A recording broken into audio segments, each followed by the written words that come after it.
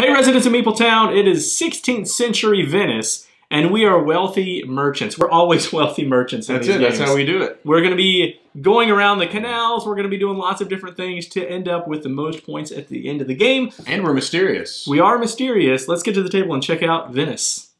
All right, Meepletown, so we have Venice set up. We're ready to play. I did notice that in the intro, whenever I did this, and I went like that, it almost felt like I was blaming Meepletown for something stinky happening.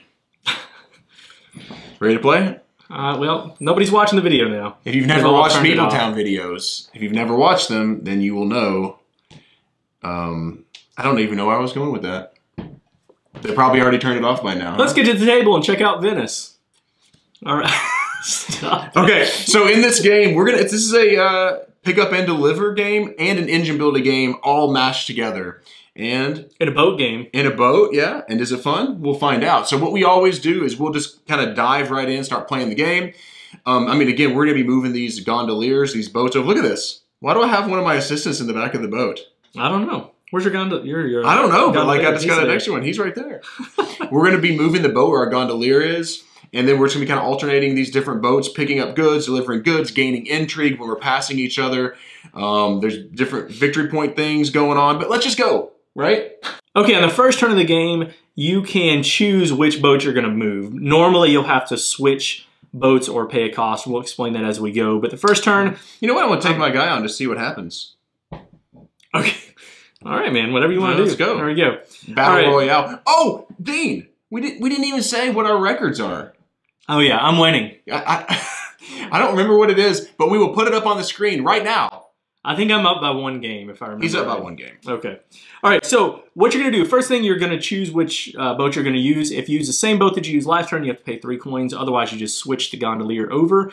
I'm going to start off with this guy. I'm going to put this little wake token here showing that this is the direction that I'm going to go in, and that spot is free. So he covers up the first coin or coins, and he gets those for free. That's right. Now, my next movement, and I will have to pay on my first one, which is unfortunate. I'm going to pay to go past this one into this spot right here, and then I will drop my assistant down into this spot, activating that location, giving myself one of those gray cubes. John refuses. Okay, John read the rule book and refuses to tell me what the different color cubes represent. Stone, and oranges. Oranges? Oranges. That's not right. That's exactly right. Is it? Okay, so I'm going to pick up a stone and put it next to my silk in my boat. And that is all I will do on my turn. Now, in a two-player game that we're going to be playing, I will draw 2 cards from this deck, and then I will be moving this other boat around. See, I know the smuggler. Is that right? Okay. I'm getting it. So I'll be placing this boat into that location. And their thing will go out, and you'll notice that when we go to the same spots, it's going to actually bump. So if someone goes to one of these spots, it will bump the other ones forward, which helps build their engine.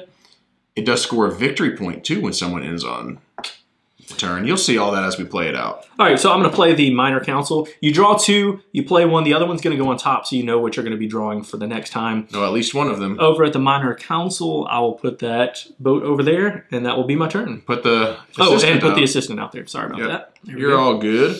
Okay, so I am going to... Yeah, now that he's done that, I will go down here. I think I'm just going to put my wake right there. Sorry. Oh my gosh. My gondolier's falling out. What's happening right now? What's going on here? Woo! All right. I don't even know. This is man. This is hard with my fingers. I don't know why. All right. Just a really simple move that's taken like an hour. Look, I can't even get that. I don't even put that there. That goes here. I don't even know what I'm doing in this game. Now the cubes are small, and getting them on the boat can be difficult. Jeez. But not that bad. I mean, that's like not that bad. John just wants attention right now. I do all that on purpose. I wish that was the case. Okay. I'm going to flip these over, and I'm going to send this boat to either... I'll just tell you all. I might not tell Dean. I'm either going to go to the consulate, or or the storehouse. Yeah, so I don't want to go to the storehouse because of some of the stuff I will be doing in the game. I will go to send him over to the consulate, and that will be it. Boom. All right, now this is going to change things up a little bit for me because I will move this guy over so I don't have to pay 3 coins. Money is tight in this game, I would say. Can be. So I will take my little wake token here and put it here. Is that what that's called, a wake token? Oh, I can't move onto that location. You can move past it, though. Yeah, but that's not what I wanted to do. And that's one of the cool things about the game you're going to see is if Dean passes this one, he actually activates that. Yeah. He won't bump them forward to help his engine. So that's why coins can be a premium, because later in the game, you could be passing 3 or 4 of your buildings and just setting this off and that off and that off. That's right. I guess I will do that. So I'm going to spend one. I almost didn't say that because I didn't want to talk you into doing the right thing. Well, no, I would have eventually talked myself into it anyway. But so I will go past this location. I did have to pay a coin to get to this location, which will activate. I will activate this spot. So he'll do that one first because he passed. That's right. That's right. So normally you would stop, activate it, and then move on to the next one. But since it's only 2 spots, I don't mind doing that. So I'm going to activate this one and this one, which is just taking the cubes because I'm just in that top location of both of those. Yep. That's going to give me those. And I'm in good shape right now. There you go. I've already almost won the game. We'll see. I'm getting there. And then I'll draw these 2 cards and figure out where I'm going to be moving my smuggler boat. Before we started the video, Dean was like, I need to be peppy on my turns. And I don't know if this is super peppy so You don't think that far. was peppy? Well, I mean, you forgot about the smuggler, didn't you? All right, not going to move there, and I don't want to move there. So let's see. Wow. I'll tell you, I do have the Senate as one of my cards, and if I move there, then John's going to gain a point for having his boat here, and he's going to be able to move this down here. But unfortunately, my only other spot is the church, which will also move him. So either help me or help me. Yeah. It's going to happen in this game. It is. That's right. So you're going to take the shortest route there, which I'm pretty sure the cheapest route, like 2, 3, 4, 5. I can't imagine anything's going to be cheaper than 5 to go through there, so I'll go here. One of the assistants will go here, pushing John's down or around on there, giving him better actions in that spot now. Yeah, but you're going to have to do that. Like Dean was almost here. If he would have passed Dean, that's right. Like if his boat had been on like another then he would have had to get an intrigue or pay a scroll, a meetup, a gondolier meetup would have happened. That's right. And just know, I don't know if that's technically scrolls are good. Intrigue is bad. Yeah, you don't want to get intrigue. So at the end of the game, whoever has the most intrigue loses. Mm-hmm. The only way for us in a 2-player game for us to count points is if we both end with 0 intrigue. If we even tie with intrigue, I believe it's the first player wins the game, the highest player order. So like literally, unless we both have 0 in a 2-player game, 1 player automatically loses. So there's player elimination at the end of the game here. If you don't like that, then you might not get out of here. Then get out. No, get out. I'm the one talking you down right now. Yeah, I'm trying to think this through. I was planning on doing that. It's a little bit of a glare on the board. That's why I keep doing this. I got to see what my spots are here. Yeah, man, I kind of like that library spot, but I don't want to help you at the moment. I want to jump in on the mint first, I think. All right, so I'll just go here. Pretty simple. Just grab that. That's going to be it. All right, you don't have any intrigue right now, do you, John? I do not. Oh, okay. You haven't played your cards yet. I do not. Okay. So I have not. So I've got I'll just say what I have again. I've got this. I may not say them all as later on, but I have the storehouse and the library. I'm not going to help Dean, so I'm going to come to the storehouse, and it won't affect any of us because it won't pass any of us. Yeah. Interesting. Yep. Okay.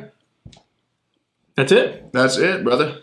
All right, I will look around. I don't have what I need, but I don't want to spend money. I don't have a whole lot of money right now, so I'm just going to jump up into this boat and just recognize that I'm not going to have what I want right now. And I know Dean said that, but if you pay 3 coins, you can leave your gondolier in the boat. That's right. And sometimes you got to do that. Yeah.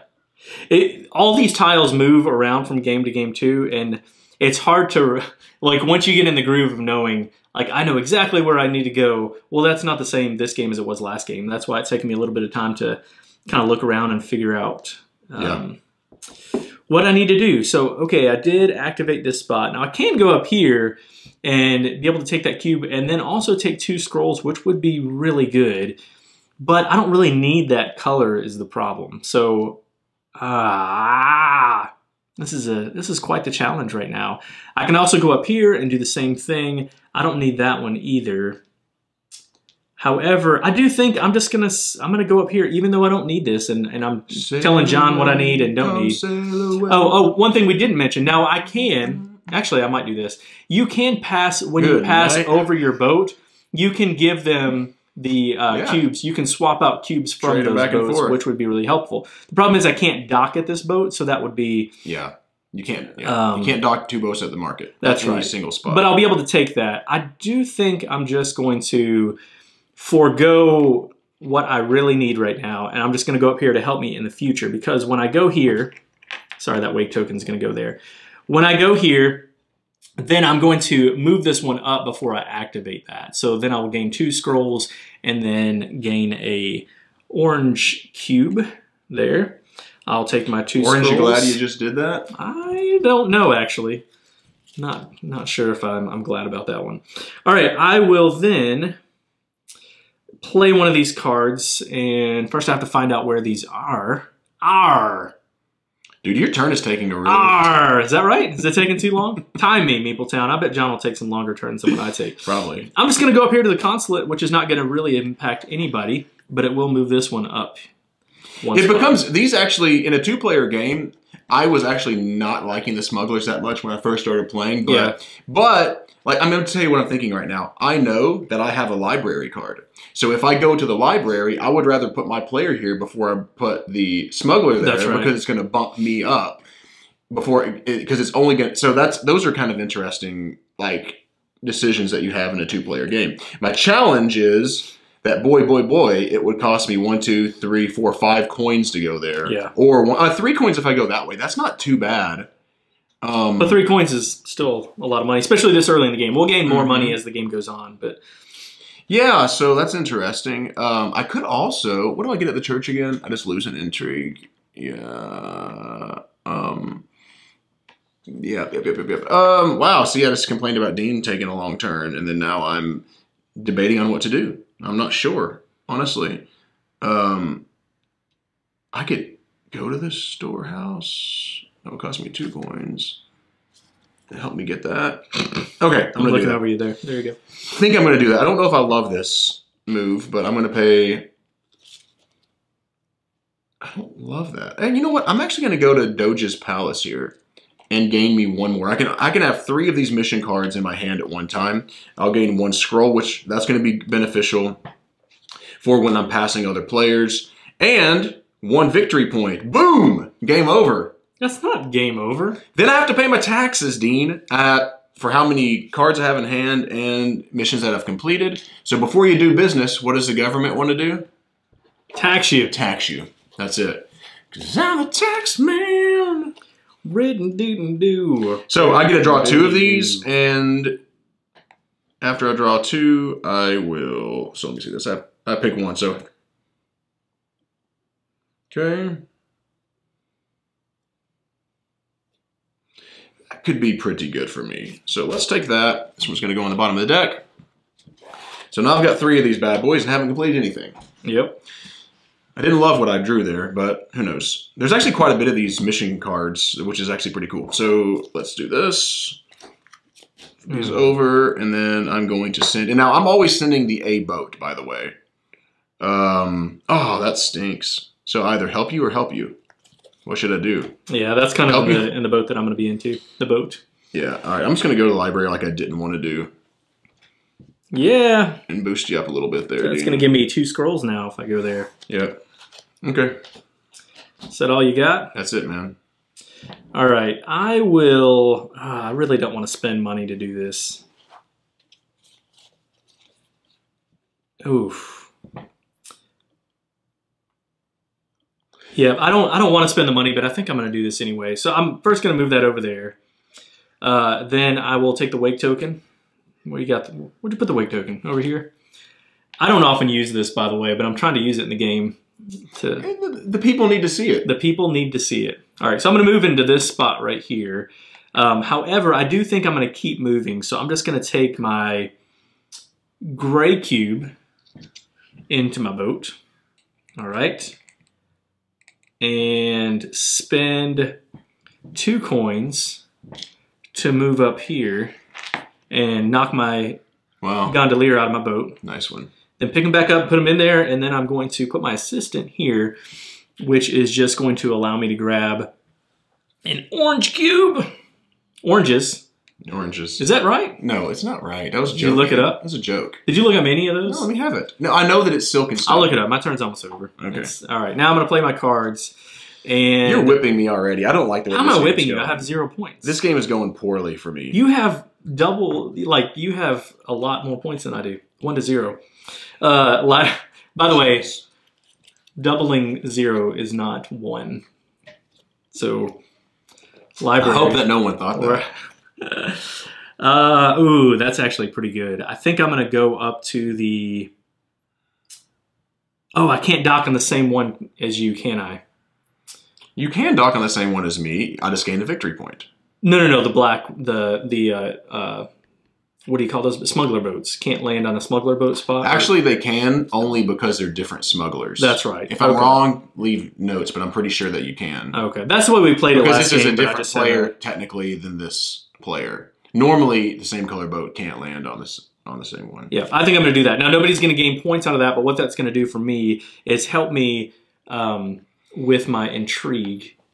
So it's going to move down here. Nothing happens now, but now when I take this action later on, I'll be able to lose 2 intrigue, which is pretty nice. That's nice. Is that right? Are you done? Yeah, losing intrigue is good. All right, so I'm going to go here. I'll cover this up. I will pay 2 coins to go over here. 3 back real quick. Yeah. So I'll gain. Oops! I just took a 5er.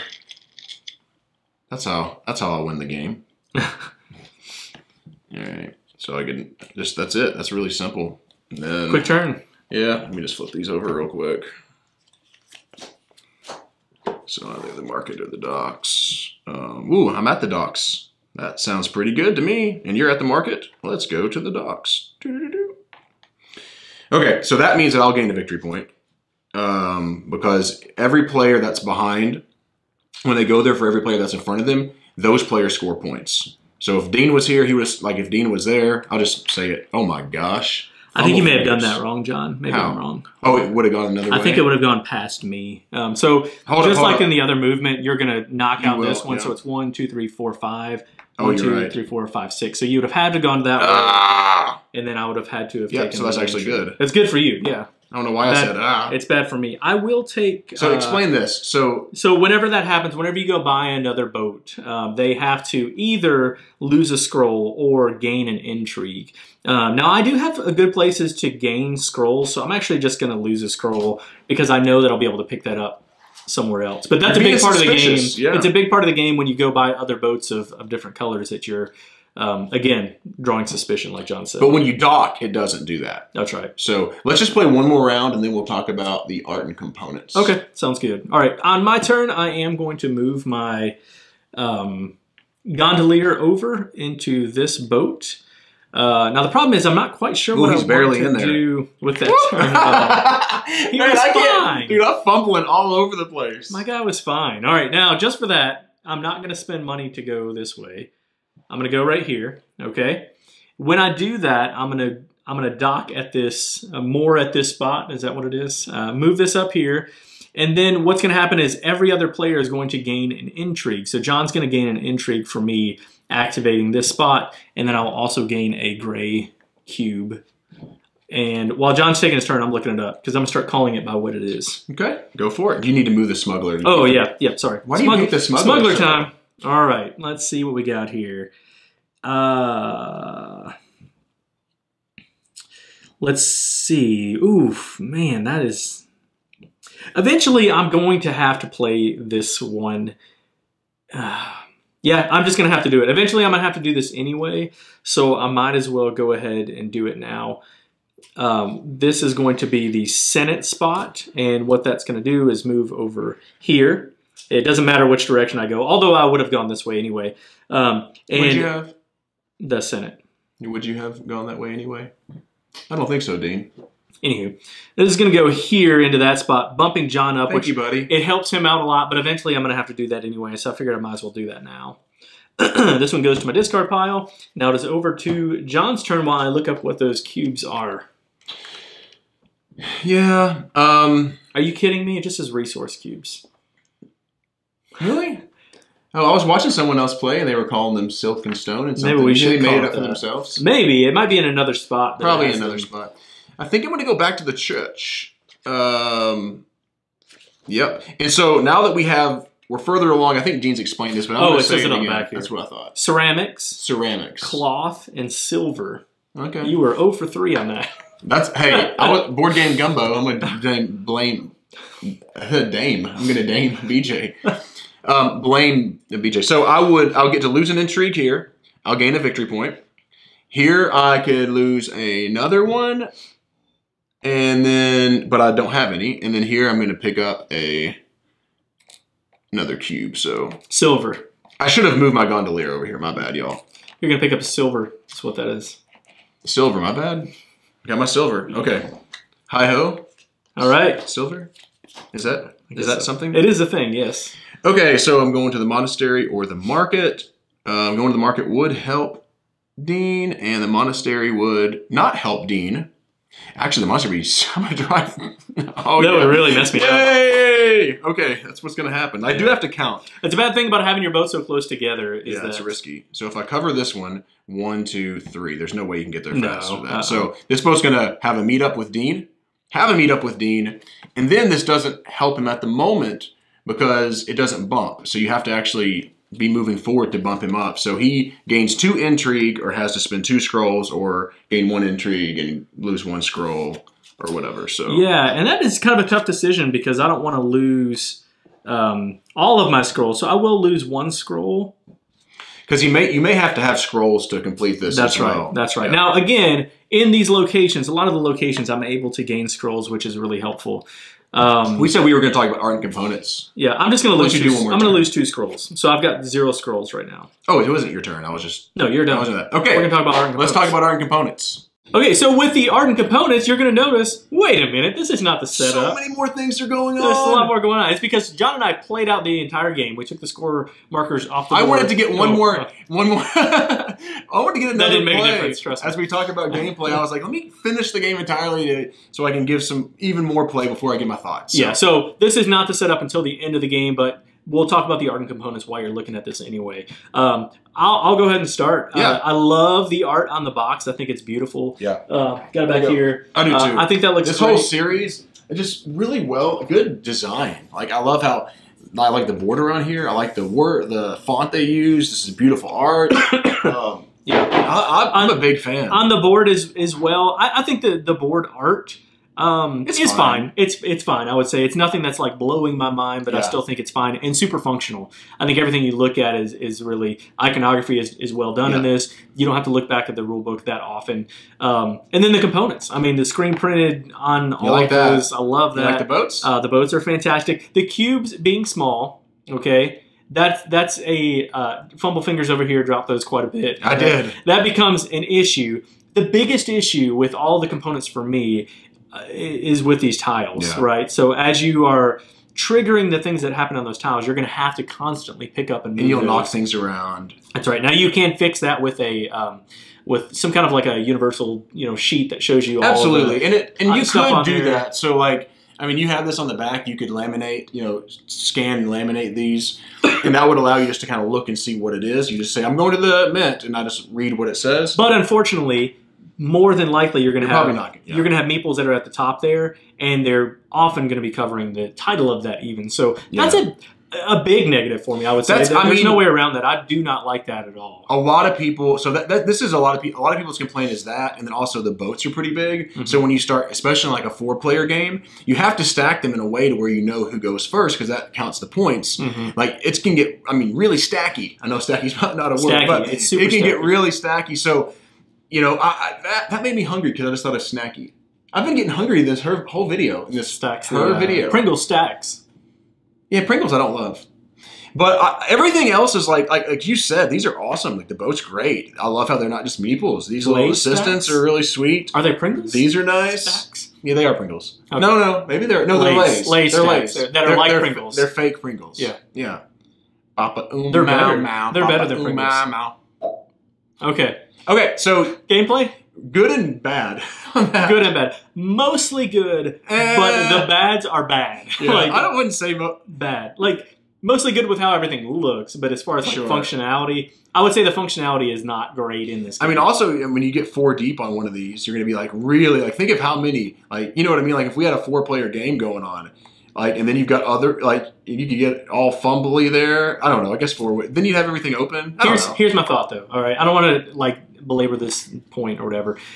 I don't know how you could do that. The board would be huge. Bigger tiles wouldn't even do that because the problem is, even if this is not on that location, it's still in front of it. And so almost the only way that you could do that is to have risers that, like these acrylic risers, where you could see this and your meeples were below it. I mean, I can't think of another way that you could do that really well. I would have maybe player aids that had pictures of everything. I think that's the way. Like if you had like pictures next to it and everything, and would really be beneficial. I think. I wish that would have been provided, but it's not too difficult to make them to look like it, not just the words, but to actually have the icons on there. I agree with that. But anyways, I mean, still a lot of positives though. Yeah. But is the game any fun? Oh, you want that? Why don't you tell them like how you were feeling at the beginning? Yeah, let me start off with that. Okay, so John had read the rule book. He was teaching this game to me. Okay, and I was like, oh, I'm not going to like this game. First off, Pick Up and Deliver is not like something I'm super excited about. Me neither. I don't dislike Pick Up and Deliver. I really enjoyed Maglev Metro and several other ones, but it's not something that I get like super hype on. Istanbul's another really good one. So John read that. He read some of the the win conditions and losing conditions. Like how you lost. Right, how I lost. So you. Oh wait, we just gave up the spoilers. Oh boy, games. That's all right. Well, spoiler. You can how he actually won. We were just trying, we're just playing some psychological stuff. Got to go to the next video to see what happened. You have to get your intrigue all the way to the bottom.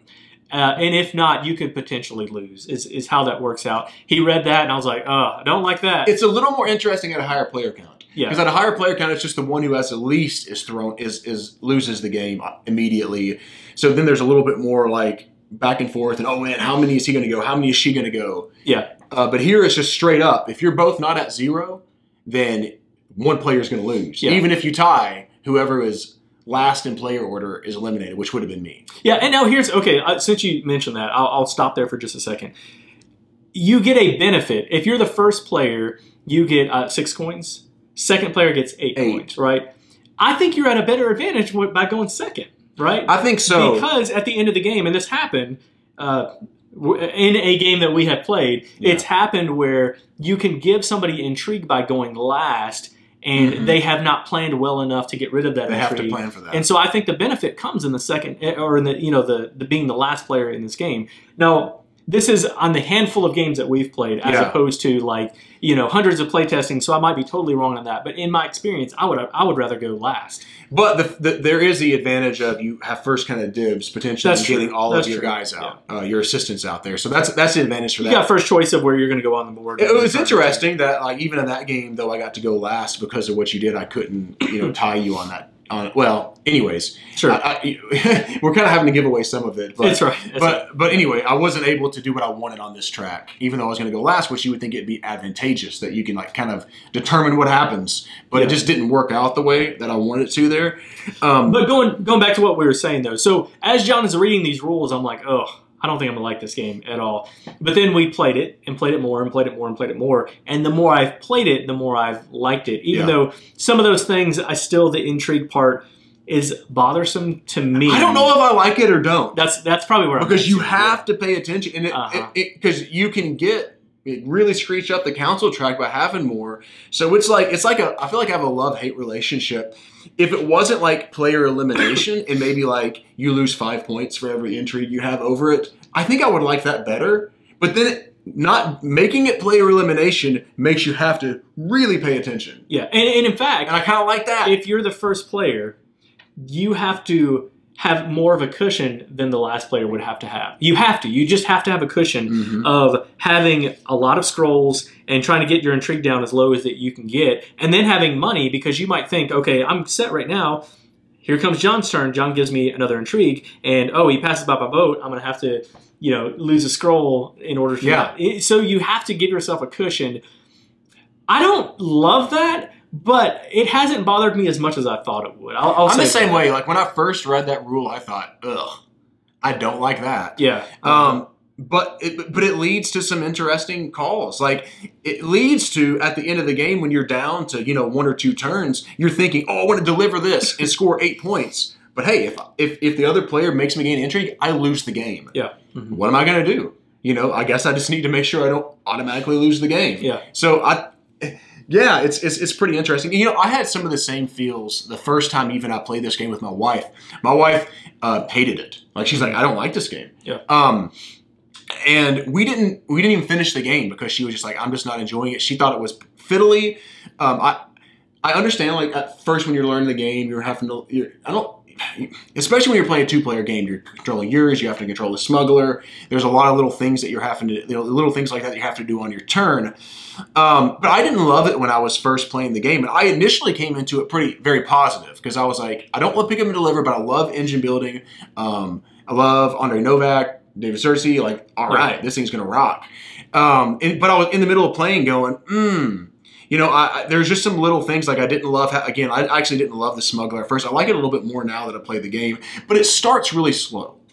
And that's how a lot of engine building games are. Yeah. And so like at first, it is kind of slow getting going. Because you're just basically gaining cubes. You're just gaining like a cube. And like that's what happened. Like, and I think I really need my wife to play this again, really, because it gets really exciting at the end when you're passing 3 or 4 things and you're setting this off and this one, boom, boom, boom, I can do this and I can do this and I can do this. That gets really fun.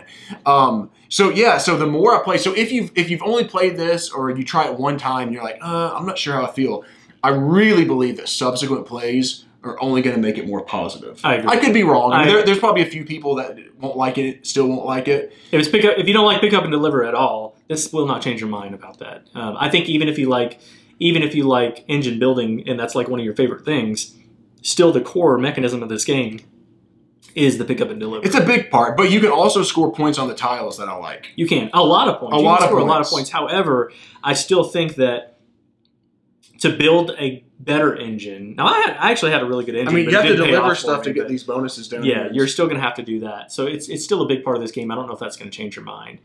Yeah, I'm not sure. But I do like, positively, I like how you can score points on the buildings and score points here and the major council. Like, and I love in games where you're fighting back and forth on a track to score a lot of points at the end. I love that about Terra Mystica.